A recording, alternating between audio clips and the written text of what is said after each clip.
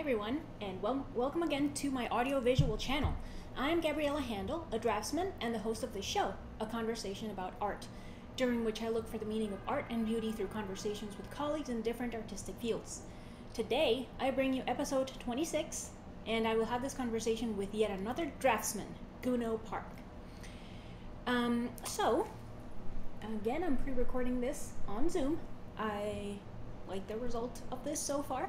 I'm definitely going to practice. I'm going to try to figure out how to do so that I can manipulate more of the video itself for future episodes. But anyway, the thing is that Guno is awesome. I have worked with him. I have drawn alongside him, and I've also worked with him as a model for his classes, and he's really awesome, and I'm going to... he has a very adept drawing skill, and anyway, I think I'm gonna gush a little bit more about him when I start talking to him in a little bit. And yes, it's very exciting that I can pick his brain about these subjects. So I hope you enjoy the episode. Remember to like this video, remember to share it, leave me a comment with whatever thoughts you might have on the subject, and remember to subscribe to this audiovisual channel. And talk to you soon. Enjoy the episode. All right, Guno Park, thank you so very much for talking to me today. Welcome to my podcast, A Conversation About Art. You are episode 26. So please, why don't you tell the people who will listen and watch this episode who you are and what you do. Oh, hello, Hi. Gabriela. Yeah, thank you for inviting me to have a chat with you. Of course. I'm Guno, and I draw. I'm an artist here I live in New York, Brooklyn, New York. And yeah, I'm a drawer. I draw figures, I draw urban spaces, places that I experience myself around the city, my surroundings. And I draw animals as well. I'm primarily a drawer, and I like to use ballpoint pens and pencils and ink. And I like to use watercolor, markers, lots of all the drawing mediums, I guess. Mm-hmm. And I also teach drawing regularly. And I also actually teach online for a school called Art Center. Okay. All right. I listened to your interview with Art Grind podcast, and I really liked it, and I recommend it to whomever else wants that wants to know a bit more about you, and about Guno and his artistic prowess. And I found very interesting what you were saying about your journey with drawing.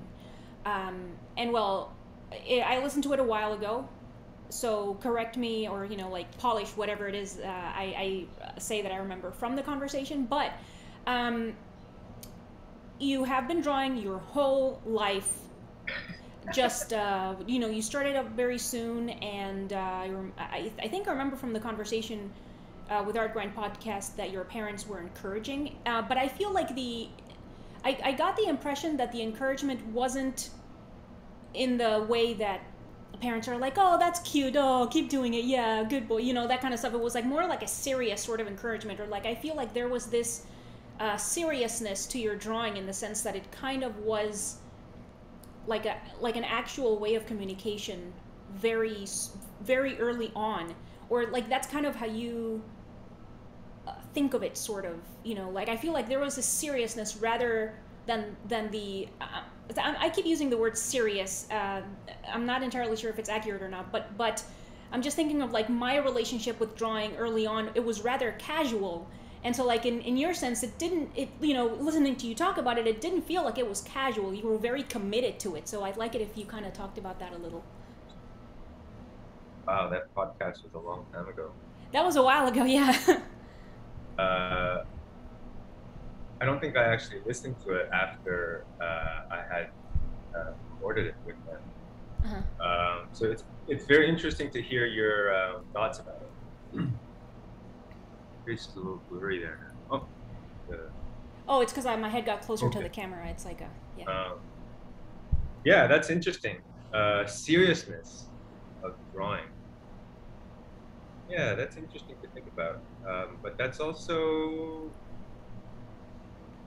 yeah. I mean, it's believable that you know, you gave me something to think about. Definitely, Mm. I'll think about that after this talk. I think, but just at the tip of my mind, I don't know if it was the seriousness. It was something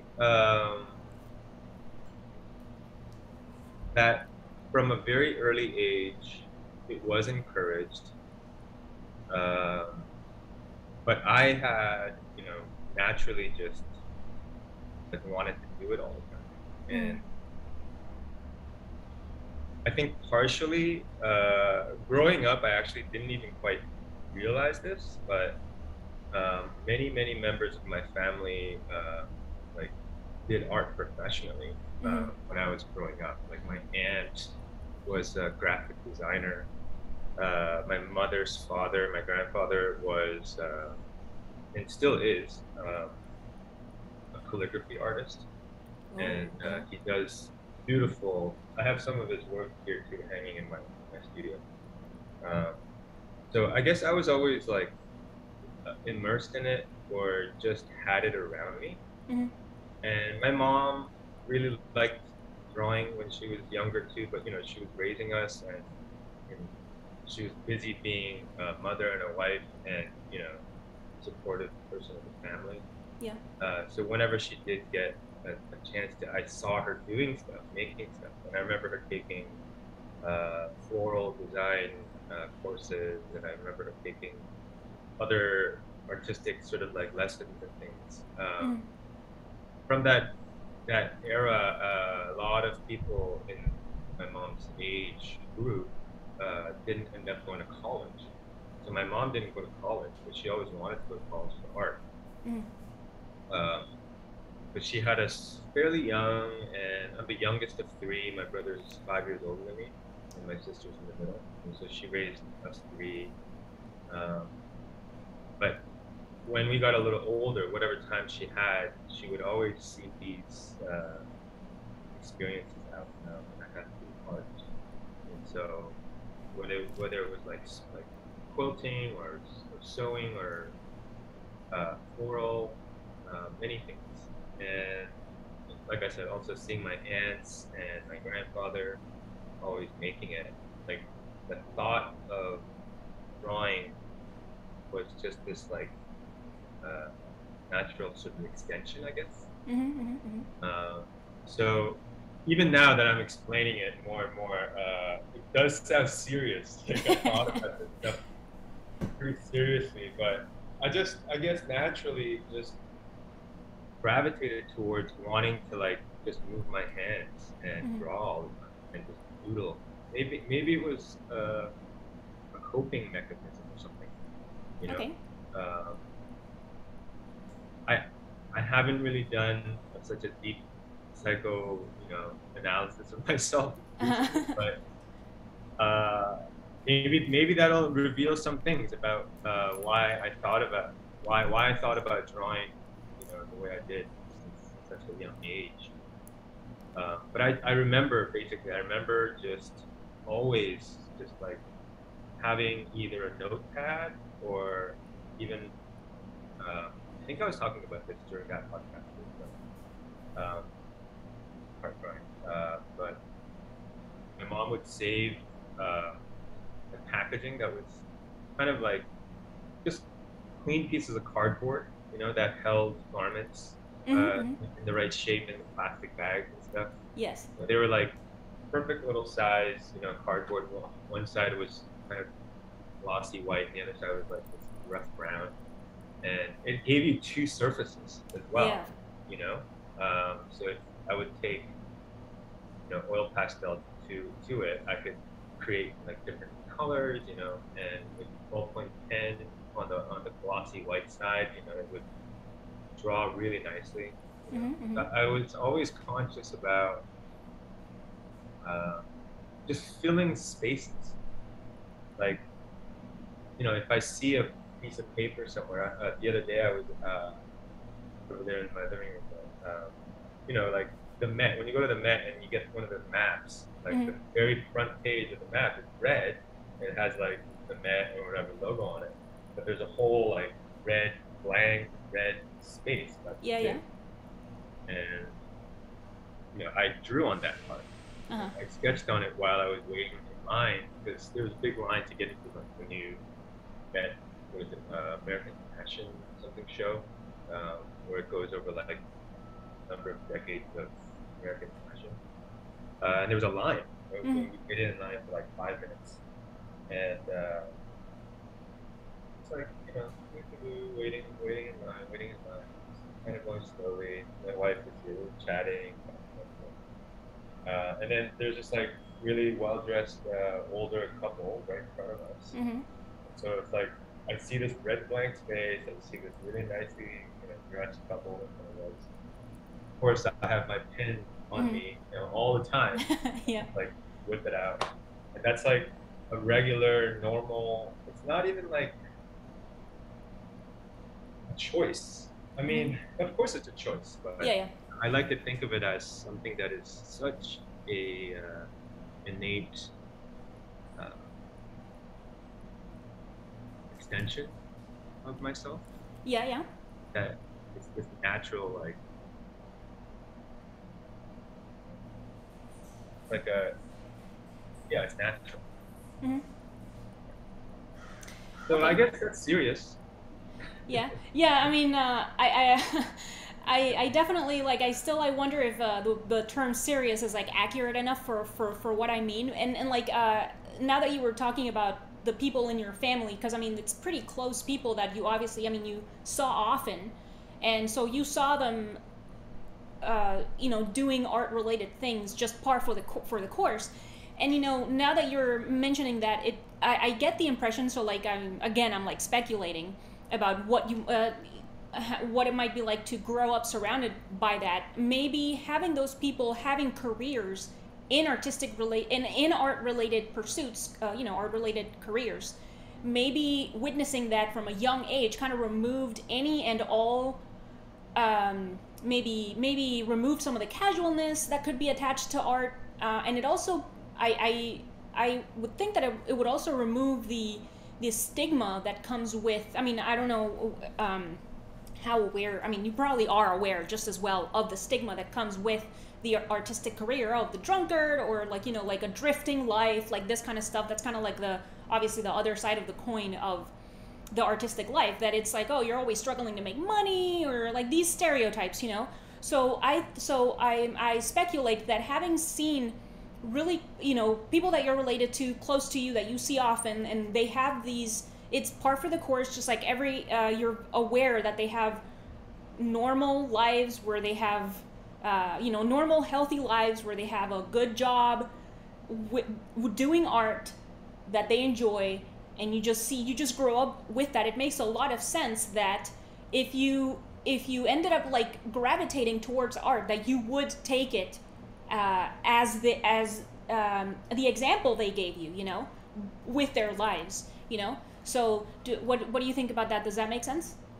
I mean, Does that seem right? yeah, that seems to make sense for sure. Um,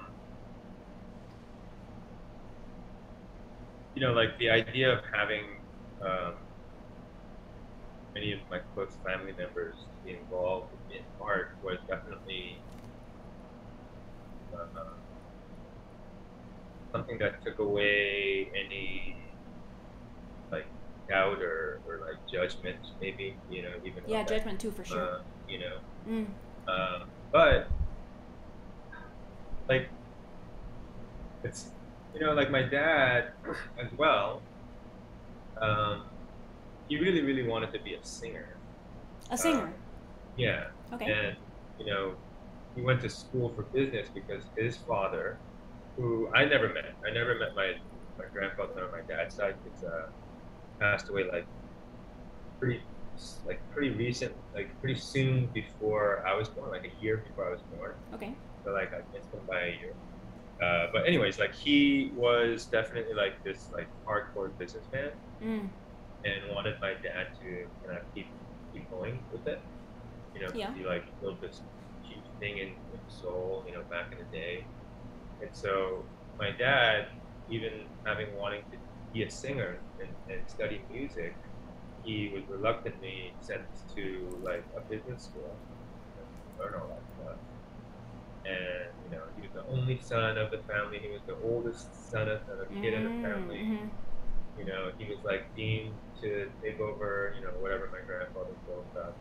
And so he also, I feel like my dad also at heart is an artist or a musician, and he kind of uh, reluctantly became a businessman for a long time. And so when he was raising us, me, my sister, and my brother, like even aside from the fact that my mom's side of the family is very creative, very artistic, like even my dad from an early age was telling us to really do what we want to do and really think about what it is that will make you the best human being, basically, the happiest, the most talented, the most successful human. I don't think he, used exactly those words when he was raising us, but Yeah. it totally felt like it was my choice that what school I wanted to go to, or what I wanted to study, what I wanted to do with my free time. You know, like we definitely were all sent to like piano classes, all of us, all three of us, um, and other music classes too, because I guess that's the thing you do, right? You get your kids to try different things, but things wouldn't stick with me. Like certain things, like piano wasn't really sticking with me, and so I just naturally went to art. Mm-hmm. And just kept doing art. So they basically were like, okay, you like art, so let's just keep pushing you towards other art stuff then. Yeah, You know, yeah. to make you spend your time. Like my brother likes sports, so after he was like connecting with it, like they sent him to tennis lessons for years, and he played tennis. My sister, my sister was dabbling with everything, but she couldn't really figure it out, like the way that I did. I mean, she did everything too. She did music, but she ended up doing art as well. Fine Uh, art like you? yeah, she Okay. went to the same art undergrad. Well, she went to the undergrad. I ended up going later. But she kind of like left art and became more of a makeup artist. Mm-hmm. She actually went to school for like effects, special effects, Yeah, yeah, makeup. yeah. Yeah, that's not, yeah, that's, I feel like that's for sure like a branch of art. Yeah, Yeah, yeah. yeah. And my brother, actually, he went into other things, like sciences, at the beginning of his academic career, but he ended up going to school for photography, Uh-huh. and he became a photographer. Now he's doing other things, Mm-hmm. but yeah, he became a photographer for a while. Okay. So all three of us, I would say, did creative things, you know, with our free will. Yes. Yeah, I think recently I've been thinking about that, because I've been thinking about the two sort of main things that seem to happen with parents and children's, because there's the one that you were talking about just now about your grandfather with your father, which is like he really wants the kid, the kid to follow in his footsteps and stuff. And there's like two ways too that you can get to do that. You can like really kind of like borderline bully your kid into doing it, or you can kind of be encouraging and inviting to the kid. Like some people do that, they'll or that's kind of like arguably traditionally how it was done in other occasions, where like the dad would take his son to, I don't know, the farm or whatever, and then the kid would participate with the dad in doing this stuff, and then because of that association, that positive association during childhood, the kid ends up doing that anyway, and like uh the other one where you kind of, whatever it is, you bully your kid into doing it, or you guilt trip them into doing it, or you're mean to them until they do it, or whatever, until they do until they do what the parent wants them to do.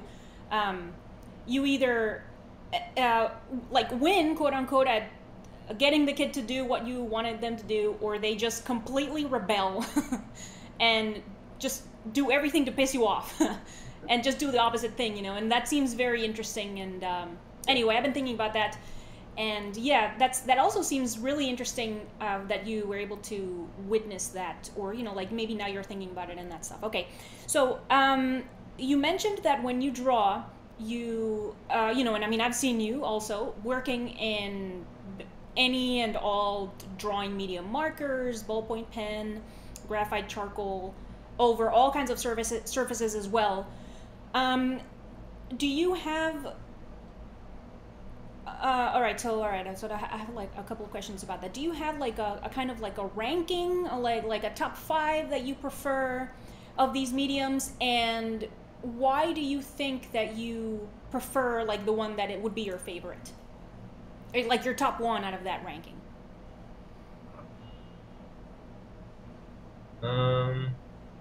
I used to have stronger preferences of mediums. So, uh, now preferences are a bit more spread out, I would Mm-hmm. say, Mm-hmm. um, because the reasons why I prefer certain mediums over others, the reasons have changed. Um, I used to, as a younger drawer, I used to draw almost 90% of the time on newsprint, with compressed charcoal, um, or with like this oil-based pit charcoal. For example. I think you know what that is. Oil-based charcoal. For example. Mm-hmm. And I used to almost exclusively draw with those or compressed charcoal sticks on newsprint because of the smoothness and the contrast I can achieve very quickly. And so, gesture drawing, I think, was like, my most favorite thing to do for a really long period of my life. And so that's like a major thing that sticks out in my brain. But following those years, I think ballpoint pen became really like something mysterious for me, and also very easy, you Mm-hmm. know. And so those two things became very much of a challenge to, I guess, figure out. That Mm-hmm. permanence of the ink on paper. I would say, any smooth like hot press watercolor paper, or like bond paper, um, illustration board. Back in the day, those were like, prized surfaces Mm-hmm. that would wait for me until I was ready, kind of thing. And ballpoint pen is just was just so um, so fun to Yeah, draw. yeah. Okay. Just to think about it as an immediate value uh, tool, as well as something that is permanent, and something that also is not very fun to draw with all the time, because it like craps like it's all the ink that poops out. You have to find the right temperature. I start thinking about everything, like what's the humidity of this room, Uh-huh. temperature of the room, what time of day is it, where's the sun, where's the moon, like why is Mm-hmm. my ink like like drooping today so much, and other days so dry. You know, is it the temperature of my hand? Am I warming up the ink too much? Um, and after just that kind of relationship and depth of thinking about it, and then I achieved some of my favorite drawings that I've ever done in my lifetime with the ballpoint pen. It's like, this is never going to go away as something that I treasure. Whether people think it's temporary, whether people think it's not archival, you know, I guess that's not 100% of the reason why I do these drawings. Mm-hmm. Relationship. Okay. But you have, I mean, were you using ballpoint pen before it became, how long have you been using it, and how long have you been using ballpoint pen to draw, and when and at what point would you say it became like this top tier drawing tool for you? I mean, I used ballpoint pen as a probably since I was a kid. Mm-hmm. Whenever it was around, just like my mom would give me the piece of cardboard that was holding up the, you The know, clothes. yeah, Uh-huh. the undershirt that we bought. Um, she would also hand me things that were around the house, you know. And Mm-hmm. so I remember uh, there's this brand of pens in Korea called Monami, Mm-hmm. uh, and it's just the cheapest pen you can get. You know, it's a clickable pen. I have one somewhere. You can still buy them these days. You know, they're around and they have like metal versions of them now and stuff. But I really remember that clicky uh, plastic Monami ballpoint pen, Uh-huh. and having a couple of those in my pocket all the time as Mm-hmm. a, and I don't even like 5, 6 year old kid, you know, and drawing with it. And so it never wasn't. It was there wasn't I don't think there was a point in time where I thought, oh, my pen is gonna be my next, you know, Yeah. or the thing that I draw with, you know. Mm-hmm. It was always there. Um, but I guess as I grew up, as I progressed, got better at drawing, better at looking, better at seeing. Um, I just also got better along with the same tool, you know. Mm-hmm. And I mean, I think there was a point, as you mentioned, when like ballpoint pen, kind of like using a ballpoint pen as like a viable art tool, became kind of like a story. You know, like all these articles started coming out, Mm-hmm. books Mm-hmm. started coming out of them. You know, uh, and all these companies that perhaps were making ballpoint pens for a long time, but weren't necessarily making them or marketing them as like a drawing tool, Yeah. started to, you know, do that Mm-hmm. more Mm-hmm. and more. It's like they've always had pens, but now they can kind of like, you know, get some artists to use it and draw with, or artists have already been doing that anyways, you know, taking a normal writing tool and using it as a drawing tool. And as much as it is definitely, you know, primarily in the people's minds, it's a note-taking tool, it's a sketching tool, it's a doodling tool. I think there was a moment in time where I did consciously think about, um, for a while, especially when there's like articles, books, and stuff coming out. Um, this is a cool thing. Mm. This is a really interesting uh, moment, I think. Um, you know, like accessibility and just how cheap the pen is to Yeah. produce, Yeah.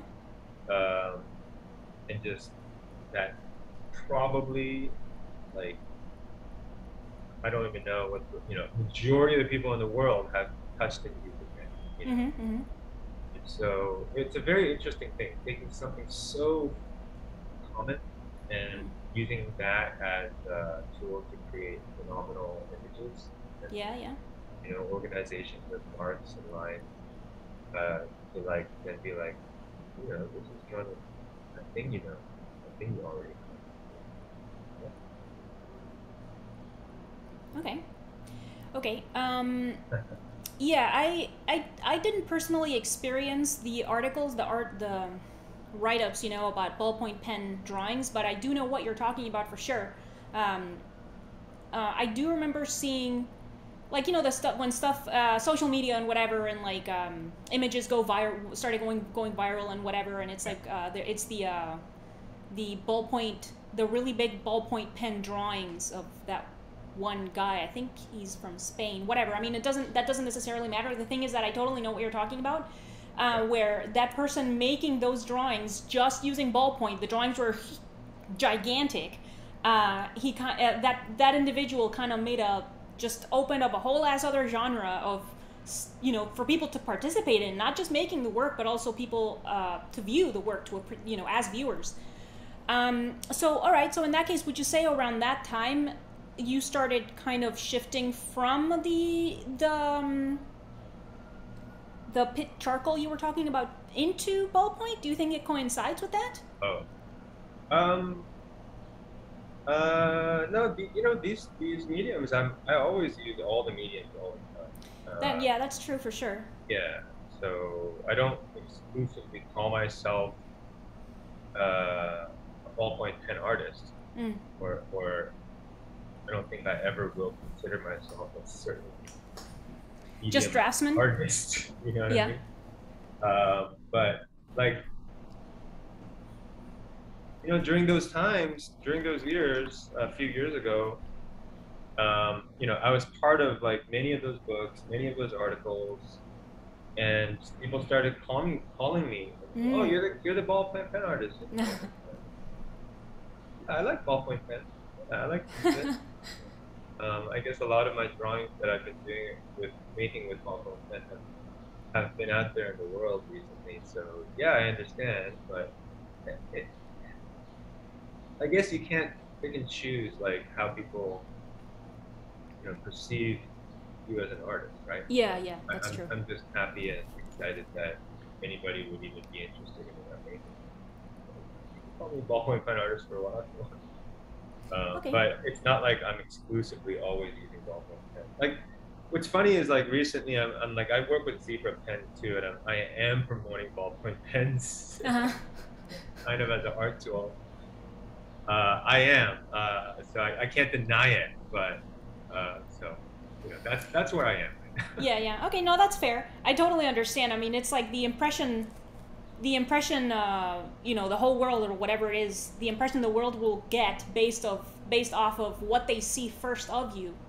Yeah. It's like, I mean, that's just what an individual does. It's like we tend to start forming a judgment based on the information we start getting off something. Yeah. And that's not. But I totally understand what you're saying, because it's like, whether it's subject matter or the medium, it's like if somebody sees a work of you, the whatever that work is, whether charcoal, whatever the subject matter, the person that sees work is like, oh my God, you're the one that did this, if they like it and stuff, which is, it's obviously it's endearing, and like you said, one is still, of course, grateful that the person remembers you and everything, so like that's still a good thing for sure. Yeah. Okay. All right. So, all right, Mr. Park, what is art? What is art? Mm-hmm. Art is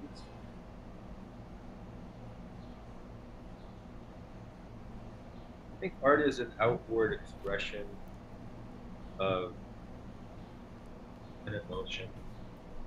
Okay. And an outward expression of an opinion or feeling. And those things, those expressions, I think for me are visual.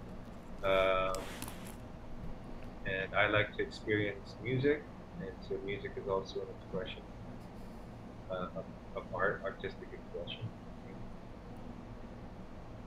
Poetry, writing, all these things. Yeah. Okay. All right. So then,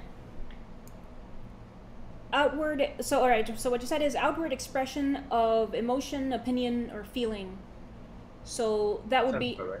Yeah. I mean, I took a note quickly, and I think that's exactly that's what you said. Okay. So then I want to try to think about it a bit more and see if I understand.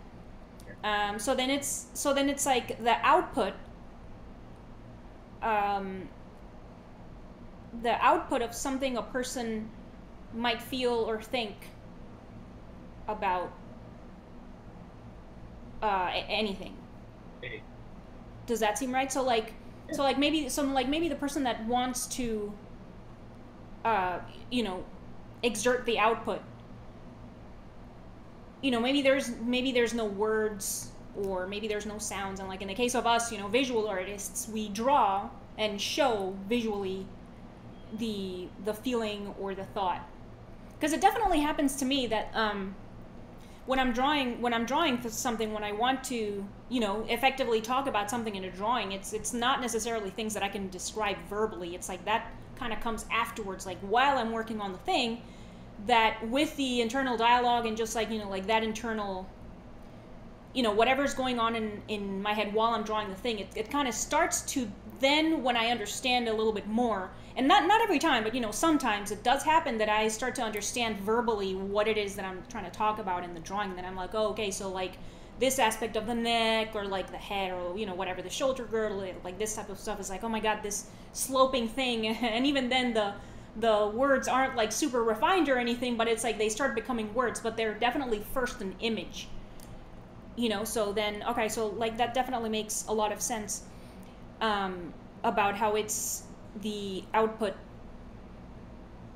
an individual trying to put out effectively something they feel or something they think about. So then, okay, so then what would you say in your case, what kind of stuff would you say that you're trying to output? What would you say then is like your outward expression, you know, with your subject matter? What would you say? Yeah, that's the question I think that I ask myself every day. That's the biggest question. And, you know, I think for a long time, majority of thoughts contained in my mind were to understand and to depict light, and that was it. You know, that light. was yeah. Okay. Mm-hmm. And you know, that was, it still is, you know, very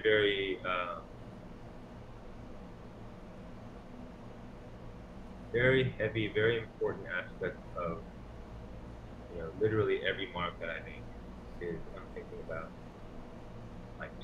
And you know, there are stages of understanding it, and I think there are stages of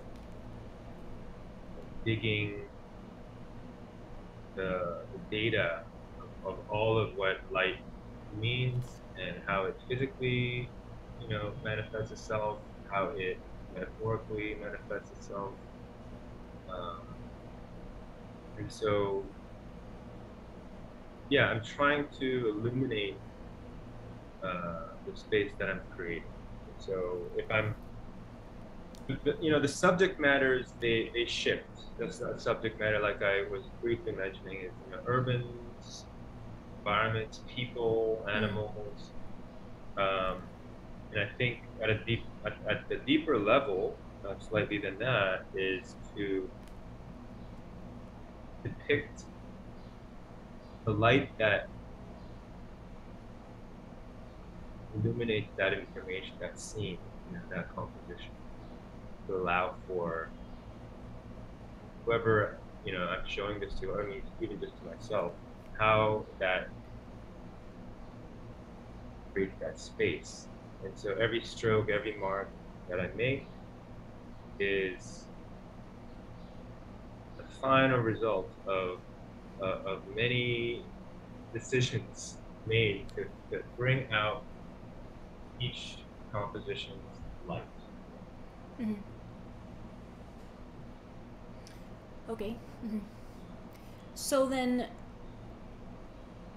okay. All right. So I feel like that's kind of the, because you said something about the physical manifestation, I guess, of light.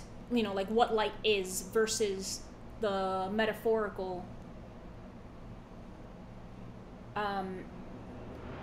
So then, do you? I mean, have you like done any kind of reading or research about what light is? Because I did a little bit of that for a drawing class that I was teaching, and I'm planning on teaching again. And the reason I started looking into that was because I was trying to figure out why ballpoint pen, or just, you know, whatever, color in general, fades in the sunlight. And then I was like, all right, so then, but what is light? And this relationship with the color particles, or whatever it is, like the entire electromagnetic spectrum does things to the particles of color. Something like that. I don't remember now. I'm obviously going to have to review that again. But it turns out that light and really is just a part of the electromagnetic spectrum, and it's like crazy. It's crazy. It's like way over my head in terms of, it'll take way more effort for me to get it. So like, I guess I just wonder, because you're talking about light and the importance. It's the importance of its role in your work. So like, I wonder if you've done like more quote unquote sciencey type research on the subject. Just visual science, I guess, if I were to do any scientific, I mean, I wouldn't even call it research. It's just how light, how light falls, how light looks like, what it looks like when it falls. What does it look like if it is diffused light versus what does it look like if it's direct light, sunlight versus artificial light, you know, spotlight versus, incandescent light versus like those things, right? I guess staging or like illustration, because I teach classes around animation and illustration. So when we talk about light in that situation, it's a little bit more about storytelling or cinematic or theatrical or mood, yeah, those things. But really, just the reason I bring up light is because that seems like at the moment, I'm not the master that I want to become yet. So like I can't say for certain, but at the moment, it has come to this point of understanding what drawing is to me. It has gone through many stages of realizations and understandings and failures and successes to, at this point, understand that really all I am really concerned about is the light. That without light, a drawing or a painting or a sculpture cannot exist. Even if it does exist, I see it. Or even if the light, even the object that I'm drawing or even conceiving in my imagination, without light, there's no visual. But that's a whole other thing that I've been thinking about a lot too. Like, there's light everywhere, there's light all the time. But really, that's what allows us to see, even if you don't,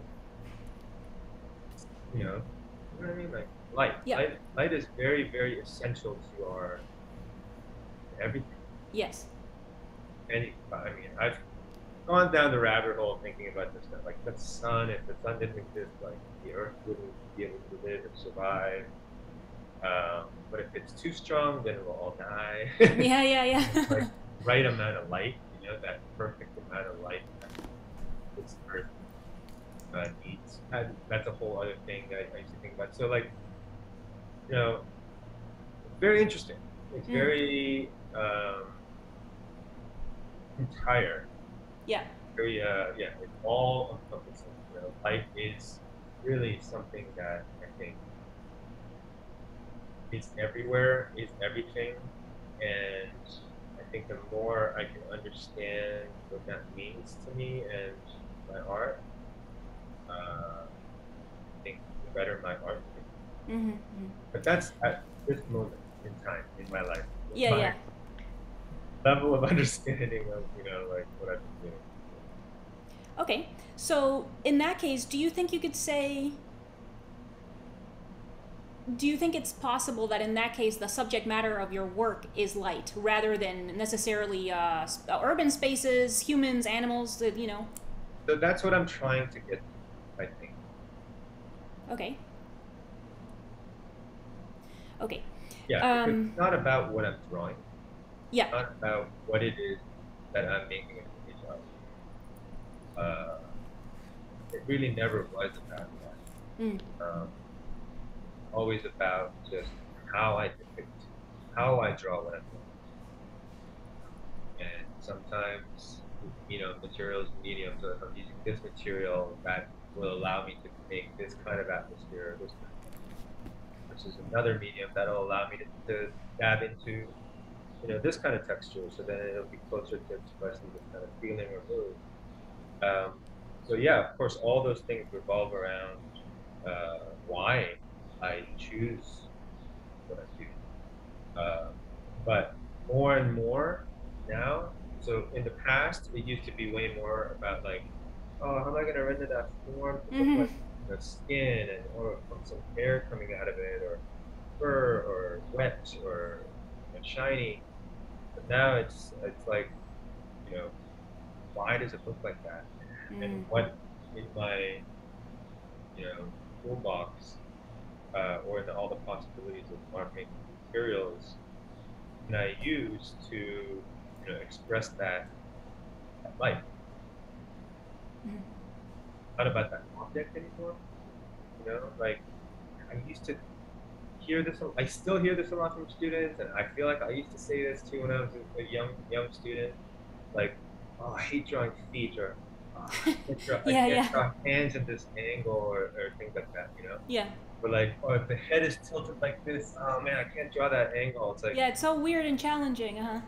yeah, and I totally felt that way too. But if you broaden your, if I once I have broadened my perspective of looking at the world, instead of looking at the world, one object at a time, to expand my brain to think about everything as forms, and as planes, and as surfaces, and as angles, and as textures, and the bigger I can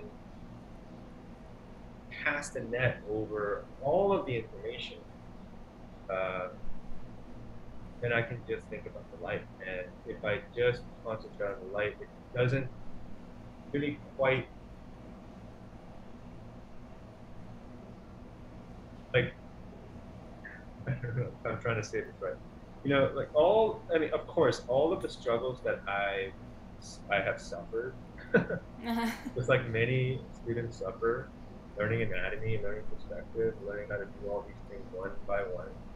And, you know, at least that's the way that I learned, one thing at a time, and trying to Mm. like connect this one to this Yeah, one, yeah. that one to that one, like, and try to do all three at once and see if it works, and it breaks down, and it's like, what did I do wrong? It's always this, feels like this juggling game. If I can juggle one thing really well, then I can learn how to put another piece in there. Mm-hmm. If I can get really comfortable, then I can add another piece.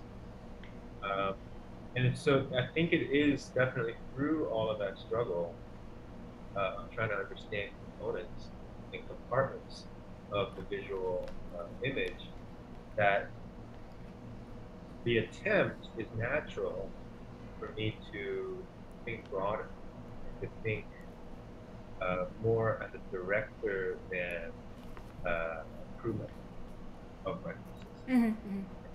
Yet my body is my crew. You know what I mean? Mm-hmm. Mm-hmm. So it makes me go there, and it also makes the things that I used to think were important, realize they're not important. Right? Mm-hmm. Ways of thinking, things to practice, ways to practice, of what to look for, what to think about when I'm drawing, uh, has also, I think, over the years have broadened. And I think part of that also is this, like, I don't need to make, I don't need to prove myself every 5 minutes. Mm. Like, I mean, like, I don't need to, like, throw everything into every little piece of the drawing, because there are parts of the drawing that should not be paid attention to as much as other parts of the drawing, Mm. in the sense of overworking it. Or so, Mm. I remember doing a lot of overworking drawings when I was young, you know. Whereas now I think I'm more and more inclined to think about the balance of the drawing as a Mm. whole, composition, more so than a Mm. Okay. All right. Okay. What? I don't know if that made any sense. It did. Yeah, yeah, for sure. It's just that I want to ask you other stuff, but then it's like there's not really that much Yeah, time. time. But okay, so then, Mr. Guno Park, what is beauty? What is beauty? Mm. Um, yeah, I thought about this question because I know you asked the question. Uh, Beauty is uh, what I think is beautiful.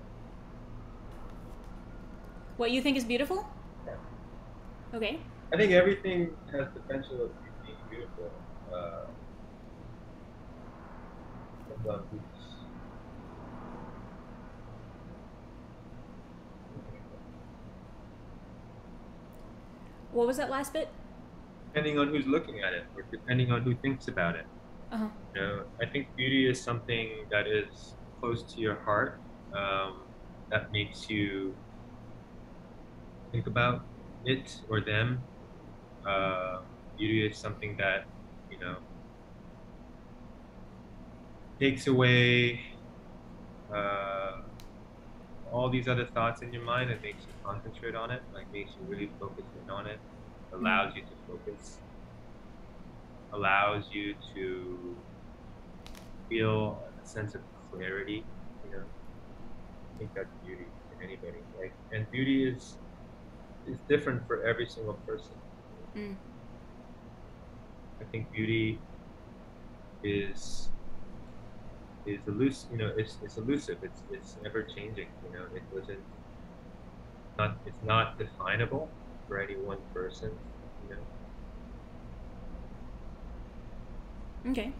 Um, why is it elusive? it's moving around. You can't capture it. You can't pin it down. You know? You can't define it. You can't say black and white here. This is what beauty is. You know? Don't you agree? I mean, I think that might be like an aspect of beauty. Yes. Um, I mean, that's kind of like that's part of why I started the podcast, because I don't really understand what art or beauty are. So I'm trying to kind of the podcast is kind of like research on the subjects. I don't know what beauty is, but I think so far I've been able to kind of gather one or two, or like a handful at least, of aspects that are part of the whole that beauty might be. Because there's for sure there's the physical aspect, meaning what we see. Sometimes beauty can be seen through a collection of attributes or characteristics. Um, and like that aspect of beauty kind of makes, in a way, it makes art a carrier of beauty. Sometimes that's possible. Like that I think is an aspect of beauty. And other times there is no such thing necessarily attached to the experience of beauty. Sometimes it's a feeling brought on by a situation, an experience, a memory, and sometimes it's both together. I think and I definitely agree that beauty is different for at least in the physical appearance characteristic aspect. I do think it's possible that varies for all different individuals, different groups of people, or whatever. I don't know about how much that varies between people, because there seems to be some kind of scientific evidence. And I mean, not that I've read a ton into that, because I carefully choose the things that I invest my time in and I'm not sure that I have really that much time to read that kind of study, but there seems to be something about physical beauty, like, you know, men and women, physical beauty of men and women to be really rather consistent cross-culturally, cross-time, whatever. And I think that is extremely interesting because it seems to be attached to our survival. I think that's extremely interesting. And also, I also like the idea derived from that it isn't, not just that it isn't entirely different for everyone, but that it isn't as simplistic as we like to think, that it's like, oh, it's cultural. that is such an oversimplification of something that is very old and wise, which is, you know, evolution and nature. It's like evolution and nature know way more than we can know in our very short lives, you know. But then also what I'm pretty sure is very, or convinced at least, that I'm pretty certain of my hypothesis that the feeling elicited by, you know, an experience or whatever, you know, when that kind of stuff feels beautiful, like what you feel when you see a sunset or when you're, you know, a very intimate situation, like I'm pretty sure that feeling elicited is just that feeling of beauty is, I'm pretty convinced, or at least I speculate and I'm pretty convinced of it, that it's very similar from individual to individual. It's like if there's for sure common ground in beauty, I feel like it's there for sure, you know. But, you know, that's just like my hypothesis. What do you think? Yeah, I definitely agree with the idea that there is maybe a commonality in emotions and feelings. You can probably, you know, maybe witness that when you see, let's say, like, you know, I don't know, Michael Jackson performing, and like, yeah, millions and millions and millions of people fully agree that, like, that's good, you know, and that makes it feel good. that he's awesome. Yeah, that he's great. Or like a movie that is so popular that like millions of people go watch it and praise it. So commonality wise, in the sense of visual beauty or audible beauty, or, you know, the sensation that you are commonly, like, with other common people are experiencing together, there is common beauty, I think. But perhaps I'm not the beauty that the individualistic beauty that I'm talking about, or wanting to dive into in my thoughts, is not so much something that maybe people don't even realize. Maybe it's not, and yeah, you bring up nature and, you know, history and you know, all the years of nature, all of the time that we won't experience, and what truly it means, and survival, all that stuff, commonality. But I think true beauty, I think it's something deeper than that. I think that is a version of beauty. There is this common version of beauty, but there's something that, you know, it's, I don't know. I like to believe that every individual has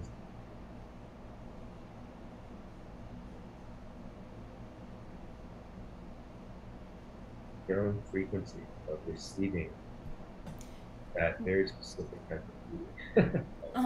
No, I mean, obviously, everyone has like their own flavor, in the sense that, at least, you know, if it wasn't because of that, then, I mean, that's why artists, everyone makes different stuff, because the flavor that we have for what is attractive and beautiful varies a little bit from person to person, for sure. It's like I can totally understand and see why it's a pretty common belief that, or commonly said, that beauty is in the eye of the beholder, because I mean everybody has a different taste. It's like not everybody is attracted to the same type of person and this kind of stuff. There's definitely that aspect to it as well. And like again, it's like beauty has different facets to it, and that is for sure part of the facets that beauty has. Although I'm not entirely sure if that's exactly what you're referring to necessarily.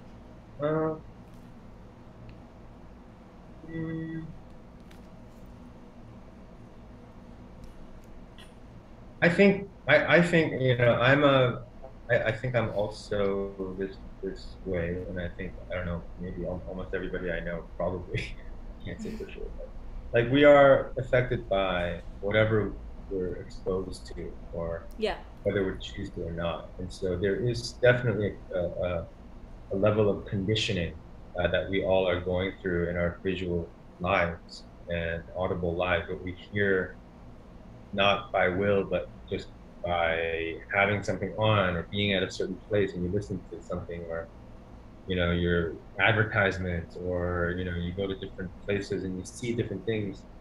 And so there is conditioning and there's manipulation, and there's a lot of smart visual psychologists and scientists that are figuring this stuff out.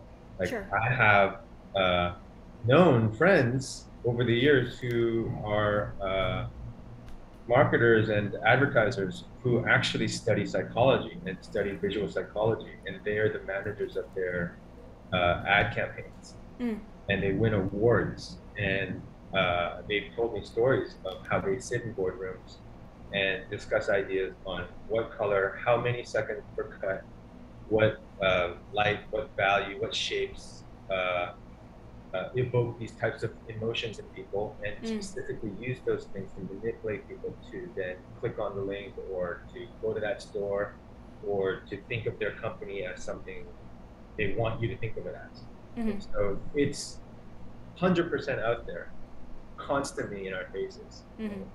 Of people are basically telling us, this is beauty, this is beauty, this is beauty, this is what beauty is.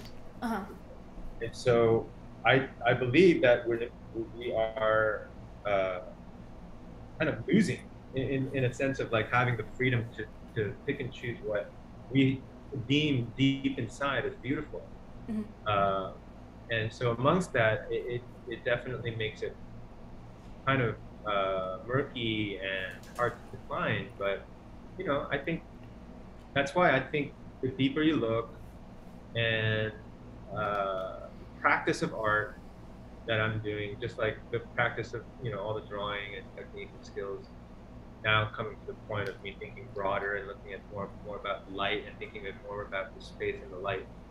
Like that whole journey, I think, is a huge part of me discovering my beauty, what my beauty is. And the more and more I can dig into that and understand myself within thinking about what beauty is to me, the broader I get, the better I get at understanding myself as a image maker. My idea of beauty gets further and further and further away from that idea that I used to buy into, what I mean? And it becomes more and more unique. And I don't know what the final, I don't think there is a final, I think that I think there is a beauty in just the pursuit of it. It's not. Oh yeah, for sure. I'm not in it to define it or to pin it down. But I am definitely intrigued by the idea, because I mean, what do we do as artists, right? And I try to talk about this to all my students too. Like, of course, yeah, we spend all this time in our studios trying to figure out what to make and how to make it the best that we can make it. But like, ultimately, you're gonna have to show it to somebody. I think that's a huge part of art that I grew up not thinking about as much. I only thought about showing art and aside from the context of like commercial art, like do a bunch of commercial art as younger artists. But now, as an individual, like I'm representing myself. I have to think about the audience, and I have to think about what I'm saying, how I'm saying it. The more people that I have the privilege of showing my work to, the more I'm little by little I'm contributing to the visual culture, Mm. you know, and so maybe not as go as far as like being responsible, but I have to think about how it's being perceived out there, and what is being perceived and what I'm saying. Mm. Okay. All right. Well, we have hit and passed the 1 hour mark, Okay. Mr. Park. Well, So I really like that ending point of thinking about one's work yep. as it's perceived, or what you're trying to say with the work as a point to close the episode. So, Guno, please tell our viewers and listeners what you're up to lately, where your work can be found. Do you have any projects, whatever it is that you want to plug or talk about? Oh. Oh. What am I doing these days? I have a couple things. I mean, I have a Guno Park bundle. Uh-huh. I mean, this is kind of like a business like plug. Yeah, do it. No, but it's cool because it's a company that I've been, like I said, I've been using zebra pens for years. I can't even remember how many years. And the more and more I did drawings with them, I shared my drawings on my social media that I did. Oh, I did these drawings with the zebra pen. I started working with them a number of years ago. Different things, like fun things, fun projects, posts, articles. I've written a bunch of articles for them so they can post like little tutorials on how I use my pen to draw and stuff like that. But recently, we partnered up and we released a Guno Park bundle where I just chose a few of my favorite zebra pens, and they kind of packaged it up in a box, a package with a couple prints of my drawings. That is really cool. Yeah, and a little postcard with my picture on it, like a little blurb about who I am and what I do and why I like to use pens and stuff. So that's out there. That's kind of cool. That is really cool. I've been teaching quite a bit. I've been really busy teaching. I'm so fortunate to be able to, teach at New York Academy of Art, and to teach at Art Center, and to teach at Marymount College. We're 3 schools at the moment. But in June, mid-June, in a couple weeks, I have a short little workshop coming up. That's like a new thing with the New York Academy of Art with John Boak, his department. Continuing education, right? Continuing education, yeah. Okay. So it's like a weekend thing where. Is it a master class? No. It's a workshop. Just a short workshop. 2-day workshop, yeah. So one day is at the academy. We look at some animal stuff and we draw in class. And then the second day is we go to the Natural History Museum and draw the museum. Okay. That's coming up. There's a bunch of other stuff coming up, but not quite ready to announce yet. So. Okay, fair enough. I'll be announcing that those stuff probably for my. All right. Well, the link to your website and your Instagram are going to be in the description for anyone that's interested. So that's really awesome, and it's also really inspiring that you're just continuing to plow through, because you've always been really, or like, the time that I've known you, you've always been very productive and prolific, and that's very inspiring. So. That's the perception, huh? Okay. Yeah, I mean, yes, that is my perception at least. Yes. So, well, I really want to thank you, Guno, for talking to me for a little while here, and spending about an hour with me out of your busy schedule. I really appreciate it. Thank you for your time, for your words and your thoughts. Thank you to everyone that is going to watch this video. Thank you for joining us. Feel free to let Guno and I know what you think of this conversation in the comments section. And I also invite you to subscribe to my audiovisual channel, because more of these conversations are coming. I also invite you to like this video and share it with any and all pertinent individuals. If you want to support Guno, myself, this podcast, or all three, the links will be in the video description. So thank you everyone again, and see you next time. Bye. Bye.